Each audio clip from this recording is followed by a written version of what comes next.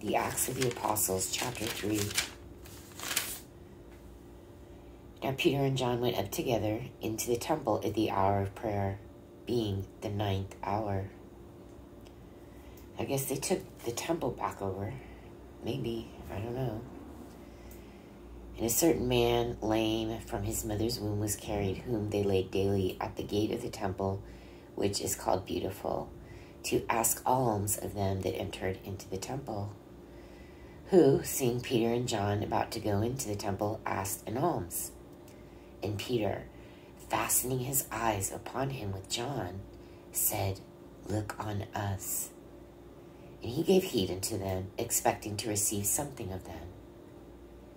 Then Peter said, Silver and gold have I none, but such as I have give I thee. In the name of Jesus Christ of Nazareth, rise up and walk. And he took him by the right hand and lifted him up. And immediately his feet and ankle bones received strength.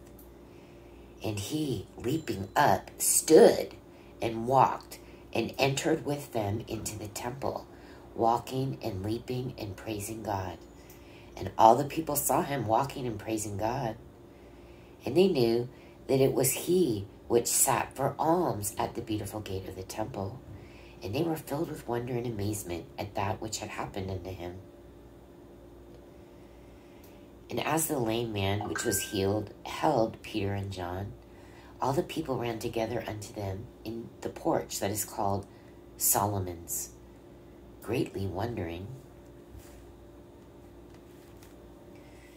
And when Peter saw it, he answered unto the people, Ye men of Israel, why marvel ye at this? Or why look ye so earnestly on us, as though by our own power or holiness we had made this man to walk? The God of Abraham and of Isaac and of Jacob, the God of our fathers, hath glorified his son Jesus, whom ye delivered up and denied him in the presence of Pilate, when he was determined to let him go.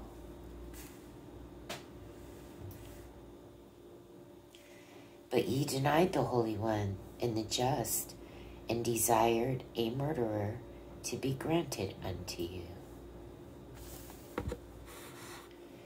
and killed the Prince of Life, whom God hath raised from the dead, whereof we are witnesses.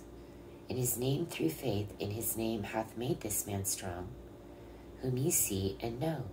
Yea, the faith which is in him hath given him this perfect soundness in the presence of you all.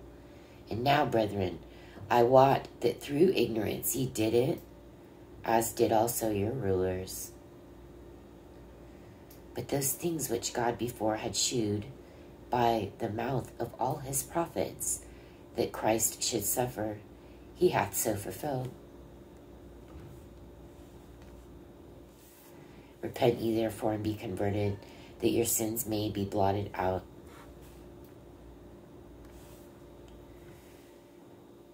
when the time of refreshing shall come from the presence of the Lord.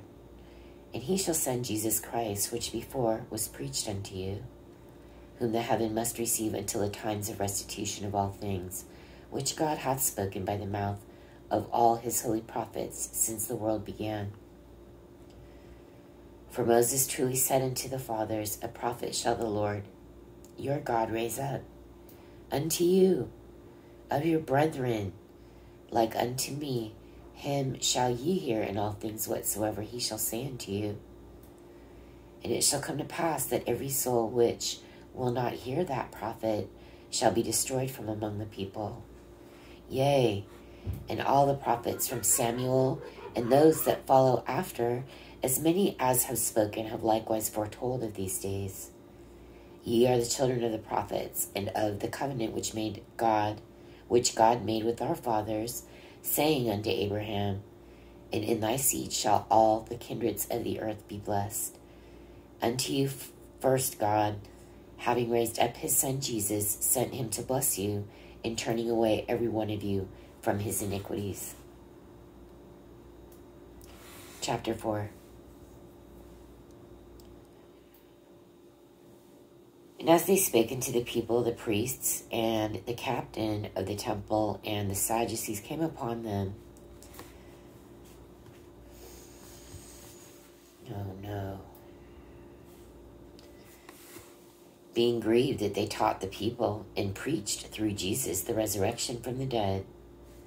Here we go. Are they going to start getting brokering out some murder some more? And they laid hands on them and put them in hold unto the next day, for it was now eventide.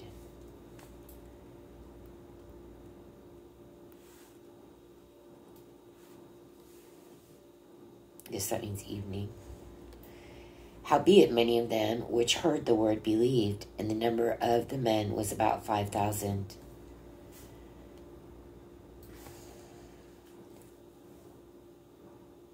So in chapter 2, they did 3,000. Here we have 5,000. And it came to pass on the morrow that their rulers and elders and scribes and Annas the high priest and Caiaphas, well, that guy, he's the main murderer. Oh, let's see what happens to him. And John and Alexander and as many as were of the kindred of the high priest were gathered together at Jerusalem. And when they had set them in the midst, they asked, by what power or by what name have ye done this? Then Peter, filled with the Holy Ghost, said unto them, ye rulers of the people and elders of Israel, if we this day be examined of the good deed done to the impotent man, by what means he is made whole, be it known unto you all and to all the people of Israel, that by the name of Jesus Christ of Nazareth, whom ye crucified, whom God raised from the dead, even by him doth this man stand here before you whole. So he's blaming Jesus. This is the stone which was set at naught of you builders, which has become the head of the corner. Okay, so we hear this phrase many a time. I don't know many a time. I cannot give specific instances, but it's over and over and over that that which was discarded, that stone which was discarded shall be the cornerstone, shall be the most important stone of the whole temple, right? And that's what they did. They discarded him. They murdered him. And, well, they brokered him out to be murdered, specifically. And then he is repeating this out of their Old Testament back to them, out of their Torah. Let's see what they say. Neither is there salvation in any other, for there is none other name under heaven given among men whereby we must be saved. Now when they saw the boldness of Peter and John, and perceived that they were unlearned and ignorant men, they marveled, and they took knowledge of them that they had been with Jesus. And beholding the man which was healed standing with them, they could say nothing about it.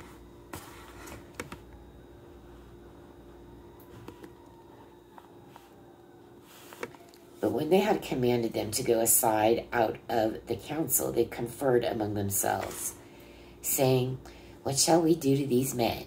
For that indeed a notable miracle hath been done by them is manifest to all them that dwell in Jerusalem, and we cannot deny it.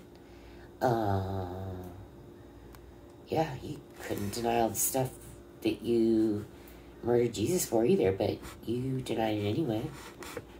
We cannot deny it. These are the Pharisees. These are the just liars. But that it spread no further among the people, let us straightly threaten them, that they speak henceforth to no man in this name. And they called them and commanded them not to speak at all, nor teach in the name of Jesus. But Peter and John answered and said unto them, whether it be right in the sight of God to hearken unto you more than unto God, judge ye. He told them, you want us to listen to you more than listen to God? Go ahead and judge. For we cannot but speak the things which we have seen and heard. For when they had further threatened them, they let them go, finding nothing how they might punish them because of the people, for all men glorified God for that which was done. So they were out of tactics. They had nothing left. For the man was above 40 years old on whom this miracle of healing was shewed. And being let go, they went to their own company and reported all that the chief priests and elders had said unto them. They told them all about threats. And when they heard that, they lifted up their voice to God with one accord and said, Lord, thou art God, which hast made heaven and earth and the sea and all that in them is, who by the mouth of thy servant David hast said, why did the heathen rage and the people imagine vain things? The kings of the earth stood up, and the rulers were gathered together against the Lord and against his Christ. For of a truth against thy holy child Jesus, whom thou hast anointed, both Herod and Pontius Pilate with the Gentiles and the people of Israel were gathered together. That's right, they all wanted to kill him. That's right. I'm glad this guy threw it. I'm glad they threw in Herod in here, because it seemed like that wasn't pointed out enough. I pointed it out enough. Herod, Pontius Pilate, Gentiles. See, even though Pontius Pilate didn't want to do it and told them pretty much that, like, I'm pretty much not going to do it. And basically, we don't really find out who did it, but it must have been the Roman soldiers. Because didn't they refuse? The Jews refused. So he could have saved him. But he did something good. He said, the king of the Jews, and the Jews, with their nastiness, came up to him after he wrote that on the cross in 3 languages and said, oh, no, you have to say, I am the king of the Jews, like making it a mockery, but he refused to do that. He didn't do that. But he was still involved in the Gentiles and the people of Israel. They all tried to kill him. They're not even mentioning the Pharisees, the elders, the scribes, and the Jews. They're not even mentioning that. For to do whatsoever thy hand and thy counsel determined before to be done. And now, Lord, behold their threatenings. Yeah. That's good. Who is this praying now? Let's see.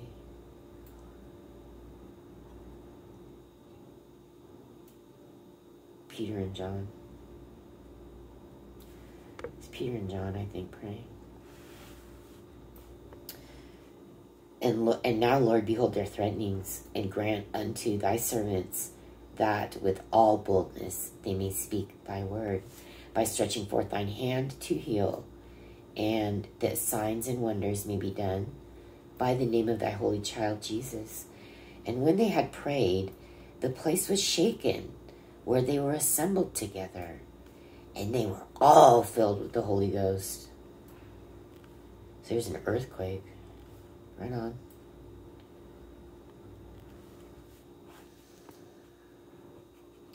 That's notable. So if you're gathered with a bunch of people and there's an earthquake, that's a good sign. You might happen to be filled with the Holy Ghost.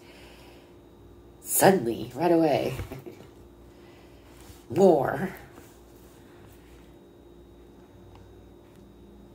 So that's awesome. There's an earthquake. They prayed.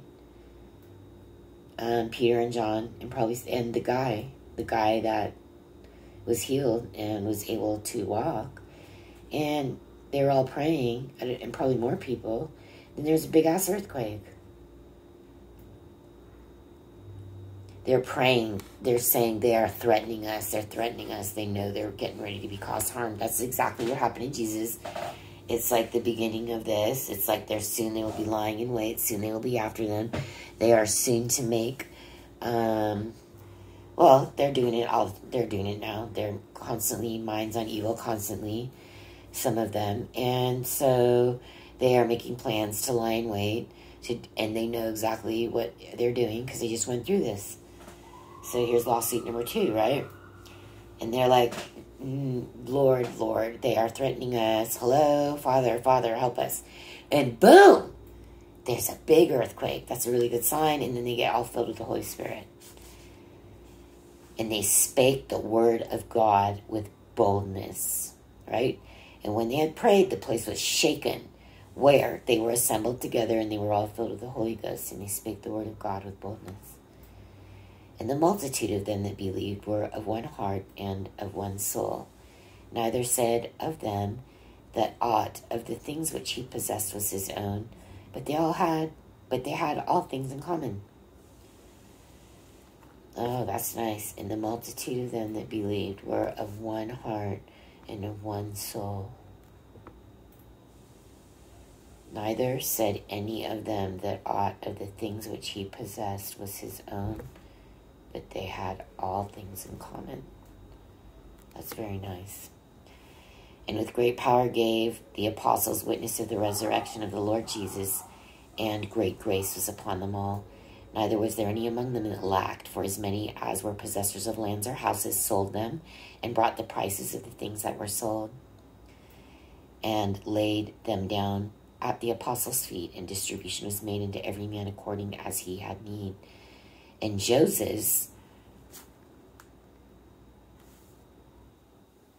who by the apostle was surnamed Barnabas. Now I'm really confused, because remember before they were saying Jesus had a brother named Jose? Is this the same guy? I have to look that up. It's not funny. But it is funny because I remember it. I'm proud of myself. And Joses, who by the apostles is surnamed Barnabas. That's not a good name. It's not. It's the bar part. And you know what? Like, you know Simon Bar Sinister in the cartoons? Well, you know, in Arabia, they're all called like Ben, the son of Ben. In another language, I think it's Bar. Bar is the word for son. But there's a place in India called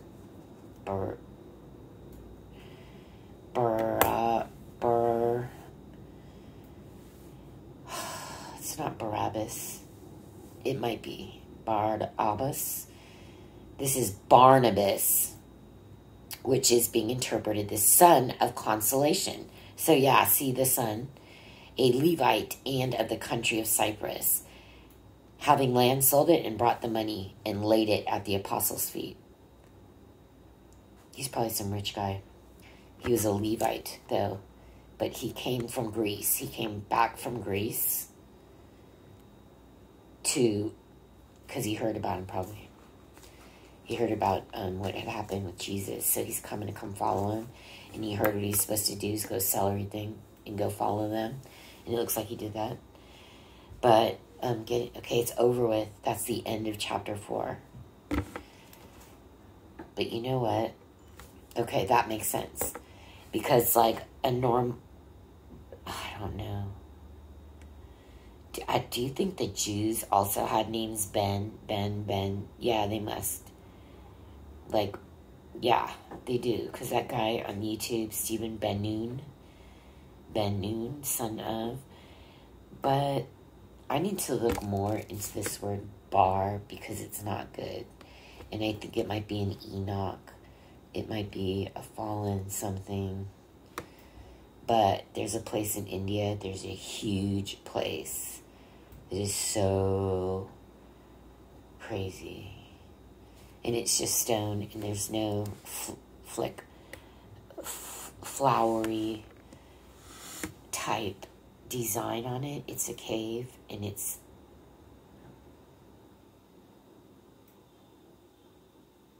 like sanded down to like perfect lathing. Like they don't have lathes that we have this day that could do that. And it's done the entire thing on the ceiling, everywhere, on the walls and the floor. I forget what it's called. But it seems like that's probably where one of those, that, and also, who was the one standing, the one on the cross next to the Lord. Wasn't his name? He was Barabbas. He was a thief or a murderer, and they preferred not to let him go. They just wanted to keep Jesus there because they hated him so much, right? Wasn't it Barabbas? But here's another one. So that guy, Barabbas, right? His name means son of, right? Abba, right? Or something. And then this guy, Nabas, means son of Nabas, right? But there's something I gotta look up about that bar. It's not good. In that place in India, they have that cave. And it's like one of the finest buildings, like on earth to this day, I think. Because they can't do it now. It would take like, and it's too perfect. And they have like, they studied it with lasers. And it's like completely perfect. And this is like a really long time ago, so. But anytime you hear that word bar, and look, where do people go drink these days? What's it called? It's like still a word of iniquity, to be honest, right? Bar. And to be honest, like the word Barbara is probably not such a hot name to name anybody, right?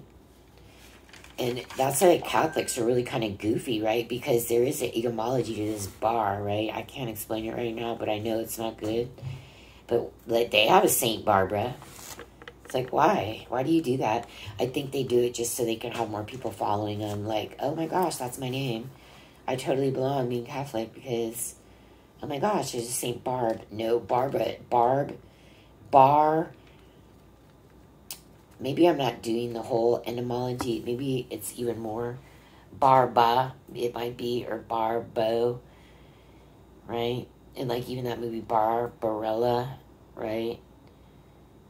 I think that was like, it caused, anyway. But I'll keep my eyes out, but I'm going to leave that as a question. But yeah, these Pharisees, these Jews, these elders, they're just lining up, lying in wait, getting ready to do the same things that they had just done to Jesus.